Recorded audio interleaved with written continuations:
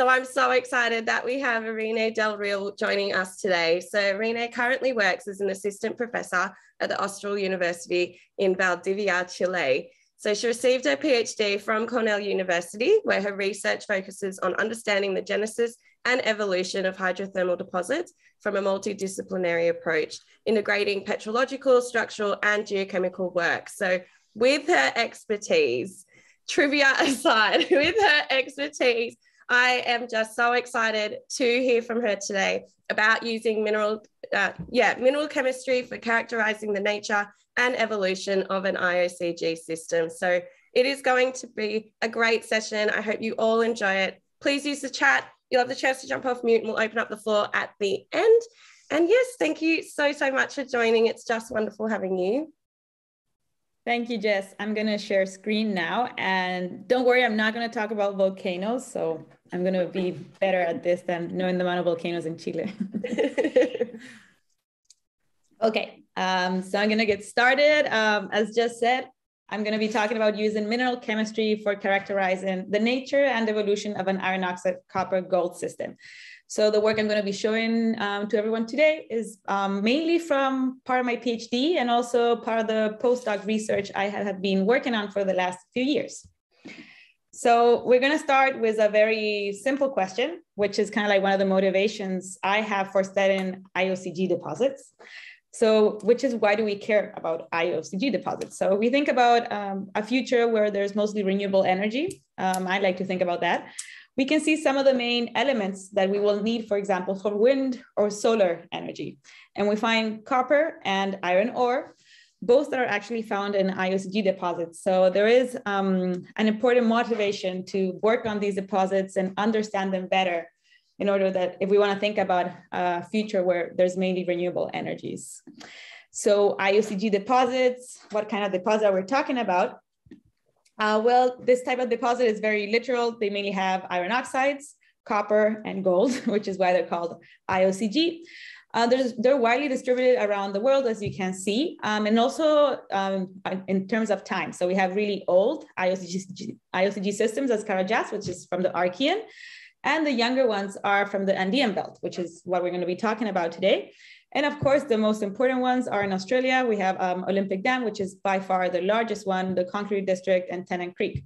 I have a plus minus in Palabora there because some people do not consider an IOCG, and I have to think about actually taking it out from this picture, but other people do think that it could be related to this kind of deposit. So it's a controversial type of deposit, IOCGs, in terms of how they form. There's no consensus. They're so widely distributed around time also that it's difficult to find one genetic model that represents them all. So in that sense, it's pretty different from a porphyry deposit, which for us researchers is great because we have, a lot of subjects and things to work on and we're trying to understand these deposits.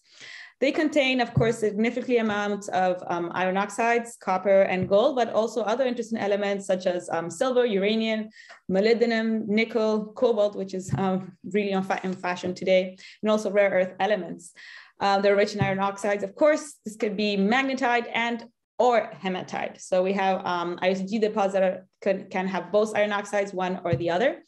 They have a strong structural control, and this is going to be very important because our structure is very important if we want to understand how these deposits form. And they're not related to an igneous intrusion. I mean, not in an obvious way, such as we see in a porphyry deposit. So this is important because we can't use these igneous intrusions for understanding how mineralization forms. And that's one of the main motivations I have for presenting this talk. So also when we think about IOCGs, it's easy to also think about iron oxide-apatite deposits, also known as IOA. Both deposits occur broadly contemporaneous or one just after the other. The area of Mina Justa, Marcona in Peru is a great example where we have a strong IOA mineralization episode followed some million years after by an IOCG mineralization episode. But in general, the main IOCG districts tend to happen with IOA deposits. So we find them together. We see that in the Olympic Dam district. We see that in the Andean belt very strongly, and also in the Kiruna district. So they host both deposits types. And what has been mainly proposed historically is that the IOCG systems are the upper part of an IOA deposit. So it's sort of like how we think about porphyry deposits and epithermal deposits. We see IOA being the roots of an IOCG system, where we find in the deeper roots, mainly iron oxide mineralization with no copper. And in the more shallow air parts of the system, we find the copper in the form of an IOCG deposit. So I want you guys to remember that model and think about it, because we're going to think about it a lot during this talk and maybe present some new ideas different to what we're seeing in this picture over here. So, well, the Andean IOCG belt goes from central Peru to central Chile. So it has quite a bit or long extension. We have a lot of deposits that are significant here, but the most important ones or popular ones are in Peru, Mina Justa or Raúl Condestable. And in Chile, we have Manto Verde and Candelaria, which is part of the Candelaria Punta del Cobre district that I'm going to be talking about today. So this district is just beside the city in Copiapó in northern Chile, like 10 hours north from the city of Santiago, the capital city. And it's the richest IOCG district of the Andean belt. The most well-known mine here is Candelaria, but there's actually 10 active mines in the district. So it's not only Candelaria, we have a bunch of other different smaller mines that are active at the moment. So in terms of geology, there's a bunch of different lithologies that we find, but the main lithology where we're going to find mineralization is the Punta del Cobre formation. And this is a volcanic to volcaniclastic sequence that goes between 135 and 132 million years old. So this is lower Cretaceous. And actually, if we see the map, it doesn't outcrop much. It's only these dark greens that we see over here. On top of this formation, we have a marine sedimentary basin that's called the Chañarcillo group. That's mainly sediments from also the lower Cretaceous. And on top of that, we have already, we are out of the marine sequence and we're into continental deposits that we're not going to mention here. So if we look towards the northwest of the district, we see a lot of pink colors, which we can translate into intrusive units. These all correspond to the Copiapó batholith, and we divide this batholith in three main units. The largest one is called La Brea, and it's 118 million years old. So this is quite younger than the volcanic unit where mineralization is hosted. Then we have the San Gregorio unit that is 115 million years old. And this one is very important for us because it actually has the same age than mineralization in the district. And then we have a younger unit that has 110 million years. And here we have some photos of the lithologies in the area. And one interesting thing to look at is that most of the mineralization is hosted within this stratigraphic horizon where we have a dacite cryptodome and also some volcanic sedimentary units. And if we look at this horizon here, it actually we see different lithologies that are in this horizon throughout the district. And this is going to be important because depending on what lithology we find that horizon, it will control what kind of mineralization we find. So this figure looks really simple, but it actually took quite a bit of time to put together.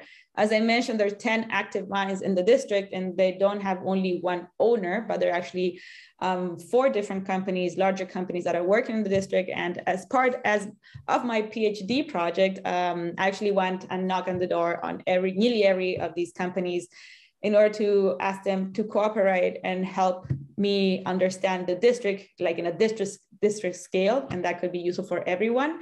And so this figure actually shows the main ore bodies in the district, where we see the largest one over here corresponds to the Candelaria deposit. Here we have cross sections for each one of these ore deposits that we see here. And we can immediately see a large difference between the western side and the eastern side of the district, where the eastern side mineralization is mainly hosted in veins with a strong north-northwest orientation, whereas towards the east, we see that mineralization is mainly hosted in this lithological horizon that I was talking about before. So here we can see how mineralization styles are controlled by ore lithology, or if it's in veins, we can actually conclude that it's controlled by structures. So in terms of mineralization, as I just mentioned before, we know that the age of the main mineralization event, the main copper event, was at 115 MA. We have that age, it was dated using rhenium osmium some years ago by Marshik. And then we actually confirmed that age using uranium lead and different dikes that we found in the system. So we're actually pretty confident that the copper age is 115 MA. So in terms of how the rocks look like, so we have different styles of alteration and mineralization in the district. This is very lithology dependent, especially alteration. So when we're in the volcanic units, we will mainly see an alteration that is magnetite with actinolite, biotite, and it's just pervasive in the whole rock. Then we have what is called the manto, which is basically this volcanic sedimentary horizon that I was talking before. We also see the same minerals, but alteration is way more pervasive and selective also. And we can actually still see the stratification of this of some parts of the volcanic sedimentary unit.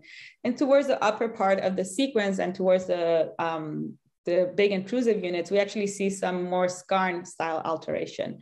Then if we look at the mineralization styles, this is very IOCG typical. So it's when it's in the manto, it's actually a horizon that has mainly chalcopyrite, hosting copper, but we also find mineralization in breccias, in veins, and we find different minerals that are characteristic of an IOCG, for example, like mosquitovite, which is specularite replaced to magnetite, which is important because it actually indicates some important redox changes within the system.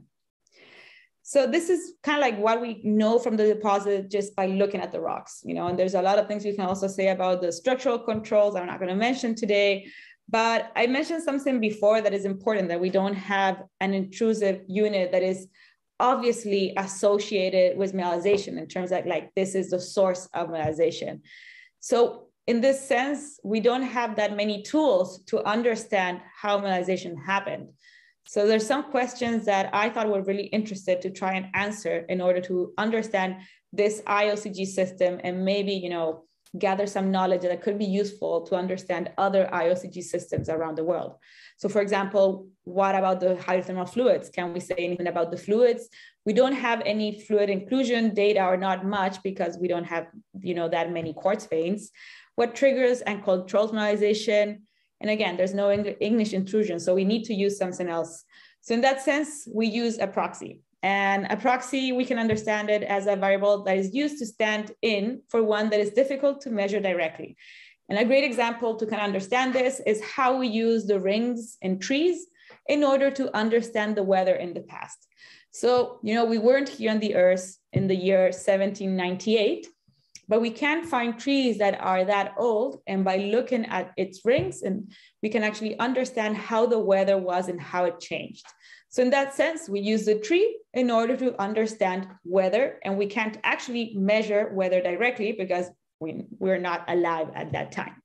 So in order to use a proxy in this sense, in this, you know, for answering these questions, we will use mineral chemistry. And mineral chemistry will be our main proxy to understand this IOCG system. And of course, using the chemistry of minerals that are associated with the formation and evolution of the system.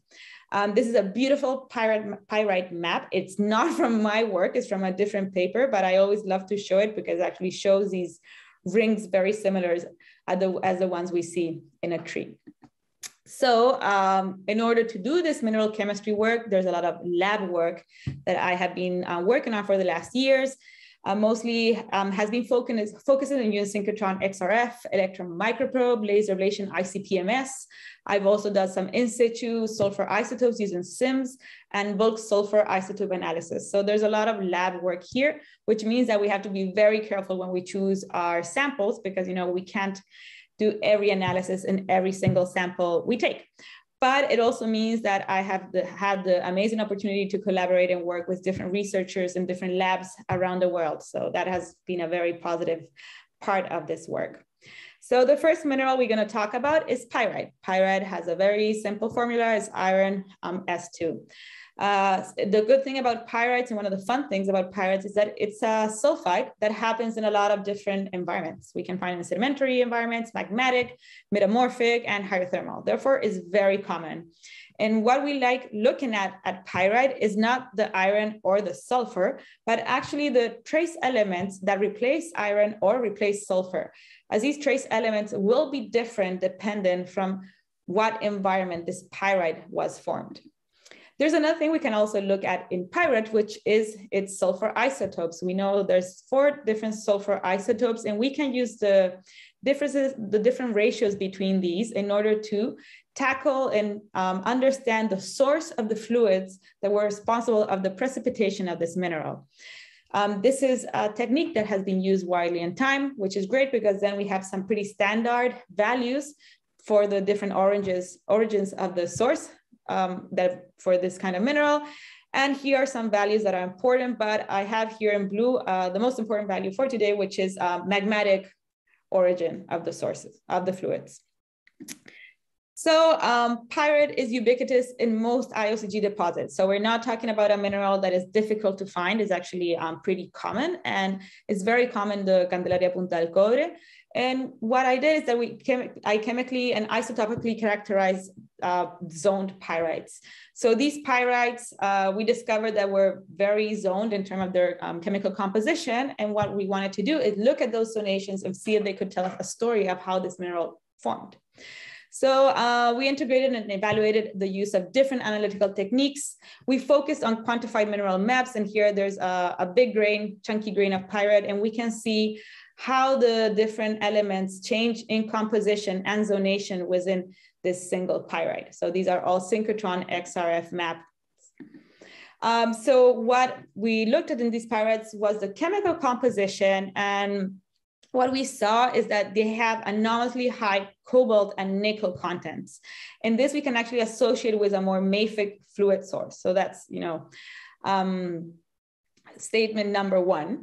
And actually, if we look at the cobalt nickel ratios, that we can also use that to trace the source of the fluids, we see that they're all within the range of ratios that we see in other IOCG deposits. So this is great. We're not seeing very weird data. We're actually seeing data that makes a lot of sense. And one of the main things we did in this study was actually integrate sulfur isotope data with trace element data. And this is important because we can use trace elements and sulfur isotopes as proxy for understanding similar processes, and that will give us further information. And also this was a very, how can I call it, very detailed work, as each point where I did laser work, I did the same, and in the same point, I did the sulfur isotope work. So, in order to integrate the 2 data sets. And we can actually use the ratio of selenium sulfur to understand also the source of the fluids in terms of it is magmatic derived, or if it is derived from external fluids, maybe evaporites, which is one of the main hypotheses from where fluids that form an IOCG deposit come from. And the thing is that sulfur isotopes, we can use that for the same for the same reason. And when we plot one against the other, we actually see a pretty nice trend where we can see that most of the samples are magmatic derived, and most of the main mineralization samples are from a magmatic fluid, which is, we're testing our hypothesis here. But we do see that some samples, which we know are later samples of later pyrite, show more of a external fluid signature. So in this sense, we know that the fluid responsible for the main mineralization event in the Candelaria deposit was a magmatic hydrothermal fluid. And by the end of this deposit, when it was formed, there was probably some participation of external fluids, probably from evaporites. So this is good. We can actually talk about the source of the fluid. So this is, one of the first data we have used in mineral chemistry.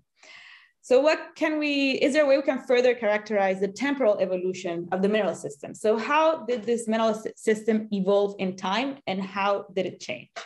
So time here is a variable I want everybody to think about. So these are 2 just paragenetical tables, very simple, from Mina Justa and Candelaria. These are 2 of the most important IOCG systems. And one thing that we can immediately see is that they have an early alteration stage that is rich in magnetite and actinolite. They even call it iron oxide stage in the Candelaria deposit. And after that, we have the copper-rich stage. But the copper-rich stage also happens with actinolite and magnetite. So here we have two different minerals, alteration minerals, that happen pre-copper mineralization and syn-copper mineralization. So here we have that time variable that I was talking about. So the main question here, that we want to answer is, does the composition of this mineral, of these minerals, magnetite or actinolite, changes in time? And can we use that change in composition in order to understand the temporal evolution of the system that ended up forming a really large IOCG deposit? So we're going to focus today on actinolite. And this is a very interesting work, and I'm very happy I actually got to do it, because there's not much work done on actinolite. So this was a little bit of a leap of faith when we started with this project. We had no idea if it was going to be successful, and I will convince you, everyone, today that it was a very successful project that is actually still going. So actinolite is an amphibole silicate mineral, is a solid solution between magnesium and iron, and occurs in mainly metamorphic environments, but also in hydrothermal alteration environments, especially in IOCG and IOA deposits, which is why we're interested in it today. So one thing we can see in this photo very quick is that we have this beautiful pyrite, pretty coarse grain. We have chalcopyrite, and we have these very coarse actinolite grains that we can see over here. And this sort of like vein is actually cut-in alteration that is in the rock and the main host rock. And in this alteration, we can also see actinolite, but it's pretty fine grain. So we see one actinolite cut in another actinolite, and where the earlier one over here doesn't have that much mineralization.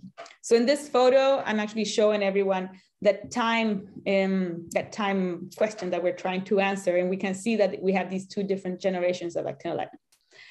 So the first thing we did was do a very careful sampling of actinolite. We used one drill hole in Candelaria, a very long drill hole that has more than 1,500 meters long. And we took systematically samples of actinolite and then looked at them first in unison and SEM. The idea was to try and identify if we could see any zonations within these actinolites, any information regarding this time question.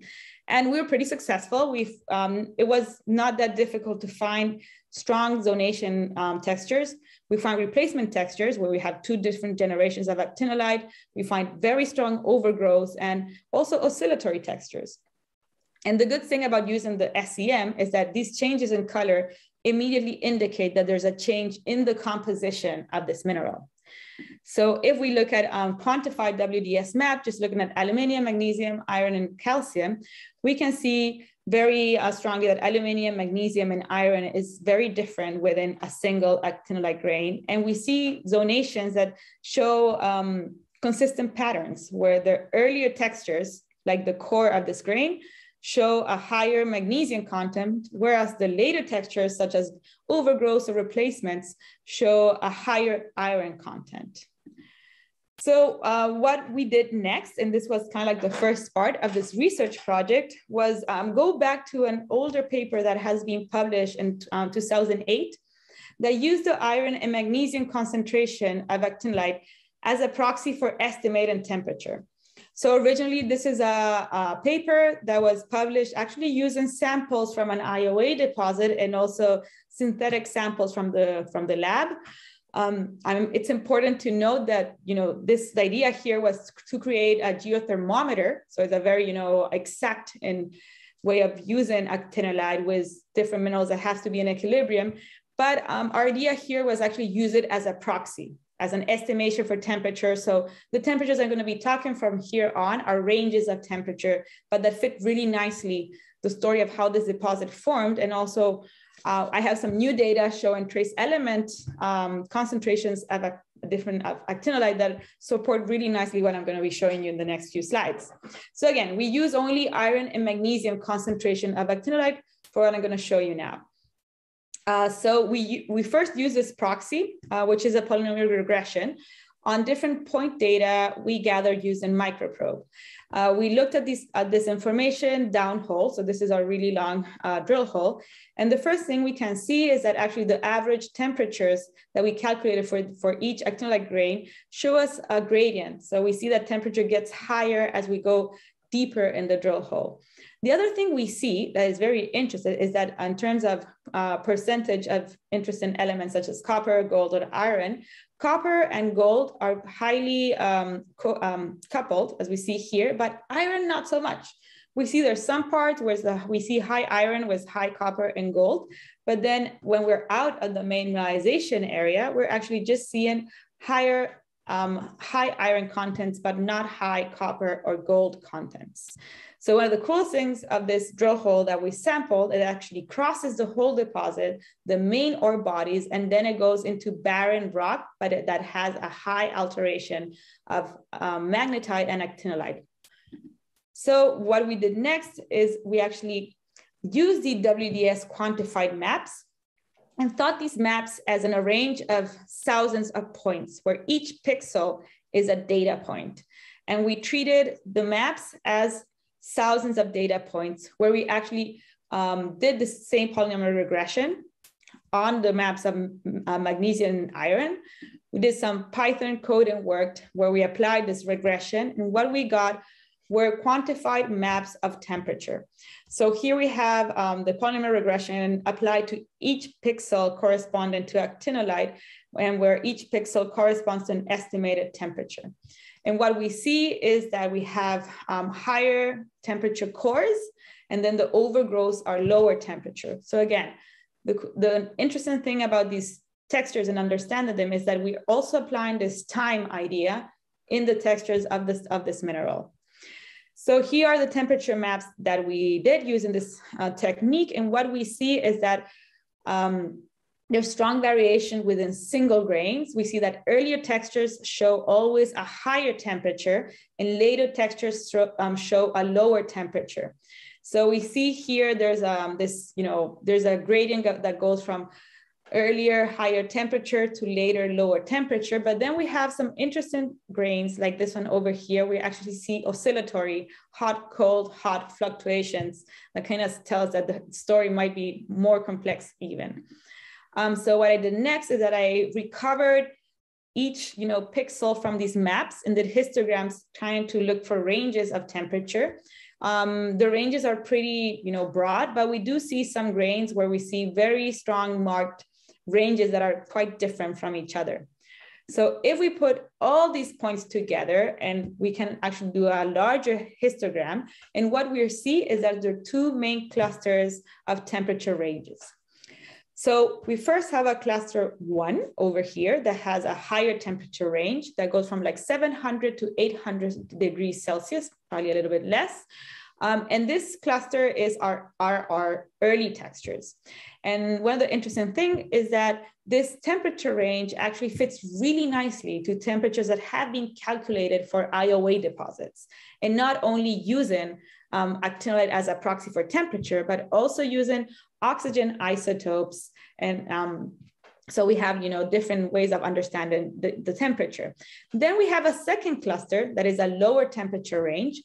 And this cluster corresponds to the second generation, or we can say, or later textures in actinolite, which also we tend to find them more in areas where we find more copper mineralization.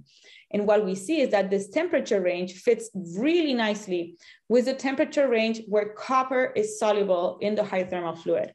So this is telling us that this cluster 2 was precipitated, actinolite was precipitated and being formed by a fluid that actually was in the correct range of temperature where copper could be soluble. So what are the implications for this?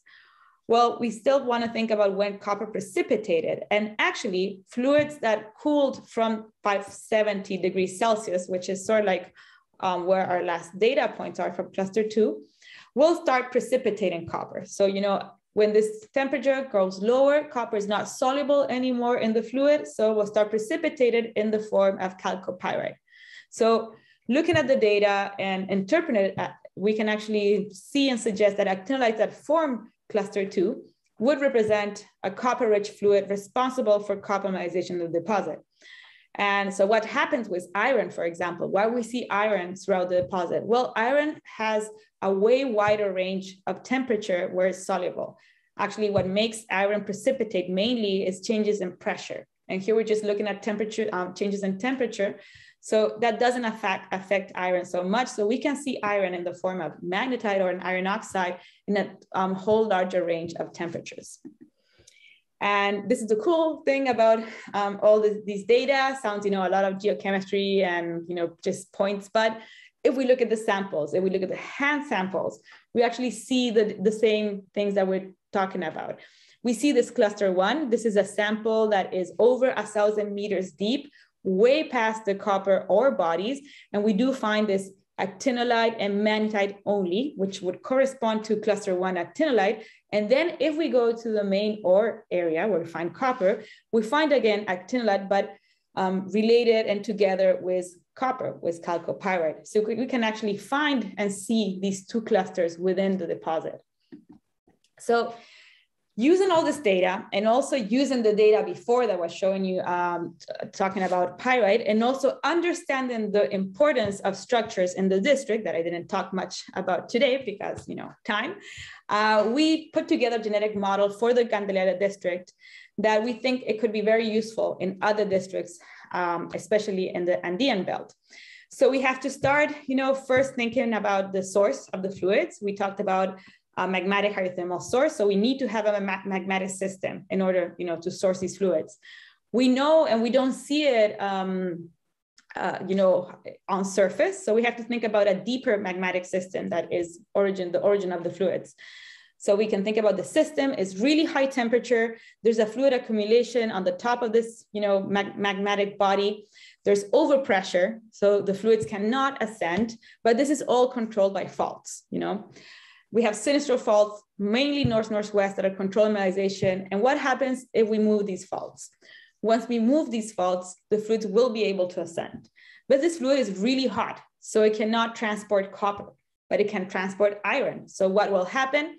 We will have this early mineralization, this early alteration stage, high temperature, our cluster 1 of actinolite, which will mainly be magnetite and actinolite. And in terms of temperature and mineralogy, it sounds pretty similar to an IOA.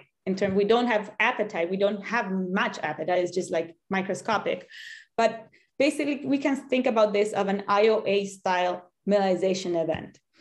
So the magmatic system is cooling down. Now our temperature is around 650. So what happens if the faults move again?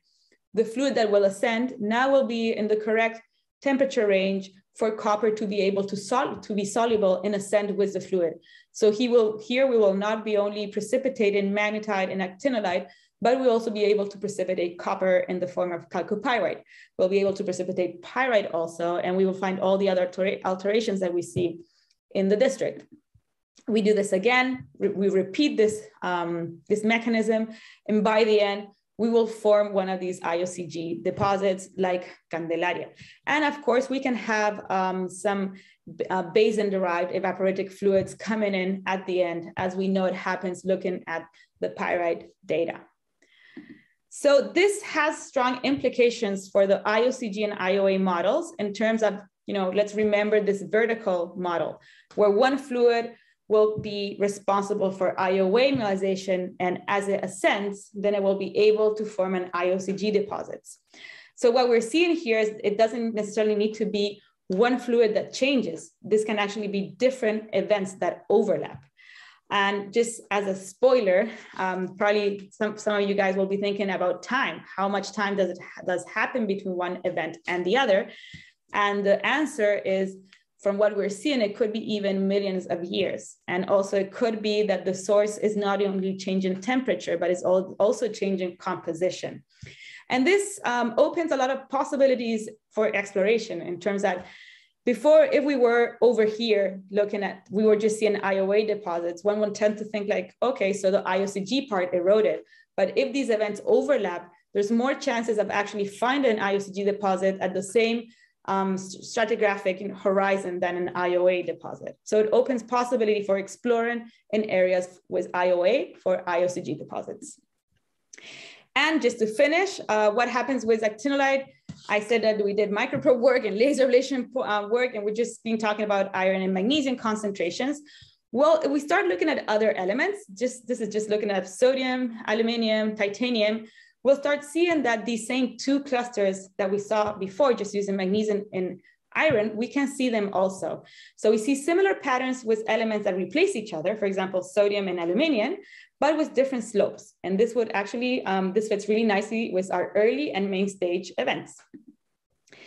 So we can also use trace element geochemistry here. And I use scandium with a ratio of aluminum and sodium. And this actually helped us separate not only an early and main stage, but also separate our main stage mineralization samples in two groups.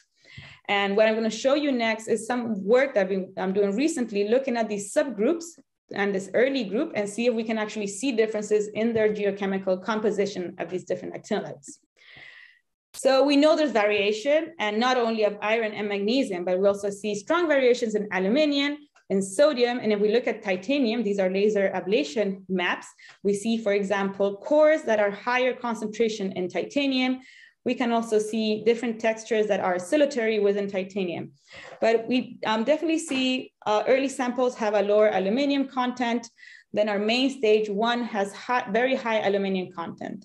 Sodium content just goes down from early stage to main stage 2.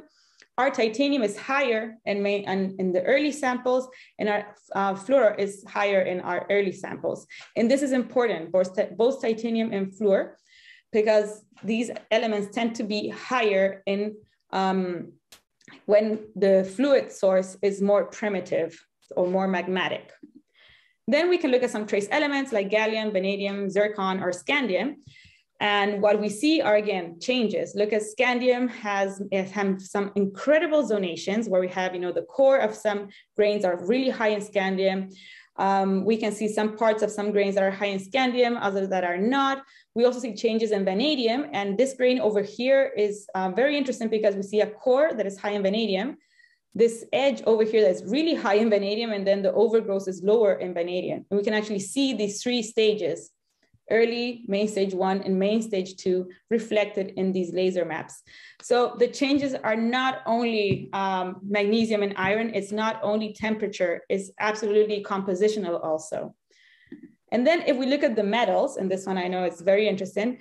First of all, we don't have any copper in these actinolite grains. We did some very detailed laser ablation data collection, and copper is nearly always below the detection limit. But we can look at cobalt, nickel, and zinc, and use zinc as a proxy for understanding copper. And we see that cobalt is high in this early stage, but is also higher in main stage 2. And then nickel is higher in main stage 2, and zinc is higher in main stage 2. So we have these two stages, of the main stage mineralization, and the later one tends to be higher in metal concentration. And again, we see it in the grains. We see how nickel is enriched in the borders. We see zinc enriched in the borders of the grain. The same thing, we can see it in this grain over here with nickel and with zinc. So some observation, and this is all work in progress, what I'm showing you right now, is that we can see more than two distinct groups in these actinolite grains. There's this early stage is not only higher temperature, but also has a more magmatic signature. And this by looking at titanium and fluor, which in apatite grains, apatite minerals, it tends to reflect higher concentration of these two elements, a more magmatic origin, higher temperature signature. Looking at vanadium, this is a tricky one. By looking at vanadium in magmatic environments, it tends to be more compatible in a more reduced environment. So maybe vanadium is redox sensitive, but we have to be working on this carefully. We know that high aluminum in magnetite indicates more hydrothermal conditions. So the main stage of mineralization here, compared to the early stage, has way more aluminum than the early stage. So we're looking at something that goes from more magmatic to more hydrothermal. Cobalt and zinc are higher main stage 2, And the solubility conditions between zinc and copper are pretty similar. So we can use zinc as a proxy for when copper happened. And maybe higher nickel in the borders could indicate dissolution or precipitation from sulfides. We know that sulfides are pretty rich in nickel in this deposit. We can also use scandium to kind of indicate if the source was replenished or depleted. So there's a lot of things we can actually look at in more detail of how the system evolved, looking at temperature, of course, but also looking at the evolution of these trace elements. So just to finish on a high note, what is the goal of all this work? When one of the main goals is to be able to use this information. I like thinking that, we can probably use actinolite chemistry in order to classify or understand where that actinolite comes from in terms of if it is IOA or IOCG. So this is just using iron, magnesium, sodium, and aluminum in actinolite from different deposits. Candelaria is our main IOCG deposit here. We can see this sort of like orange is divided in these two groups, where this one over here is our main stage, copper event. And then we have this early stage, this more like IOA style mineralization. If we look at samples from El Romeral is an IOA deposit, it's an IOA mine here in Chile. We can actually see that most of the samples fall within this early IOA stage in Candelaria, which is the later IOA stage in El Romeral. But we do see some samples that have higher temperature, lower aluminum sodium ratio, and seem to indicate a more magmatic origin.